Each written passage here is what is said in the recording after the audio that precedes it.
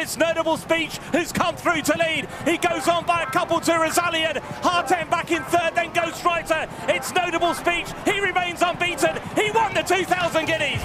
Delighted with the results there the weekend with Notable Speech winning the 2,000 guineas. Another homebred, son of Dubawi. He's pulled up well from the weekend, as you saw this morning, him having an easy canter. He's done all the right vitals and he's eaten and drunk since his run there, so hopefully all systems go.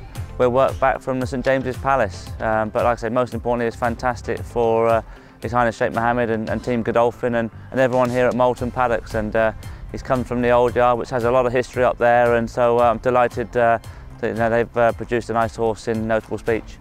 Here he is. He's not too phased about anything, is he?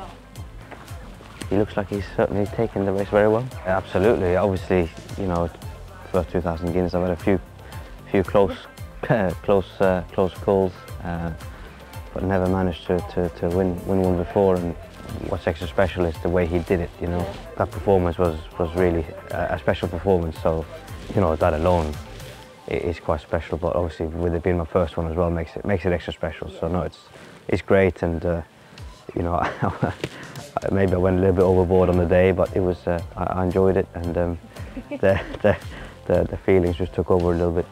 The great thing about him as well, he's got a great mind, which you need in a good horse. You know, he's a great horse to deal with, and he seemed to understand everything what's required of him. You know, he's a bit of a rarity in that sense, but it's great.